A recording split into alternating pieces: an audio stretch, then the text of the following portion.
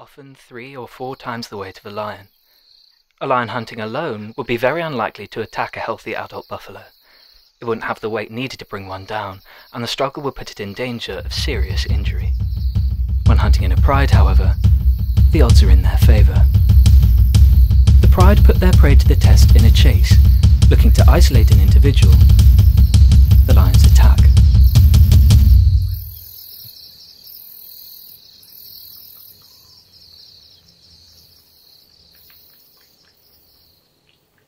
Even after the buffalo has been dragged to the ground, it is still dangerous.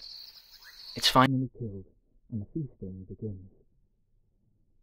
The dead buffalo provides such a vast quantity of meat that questions of seniority or rank do not come up. There is no squabbling or fighting.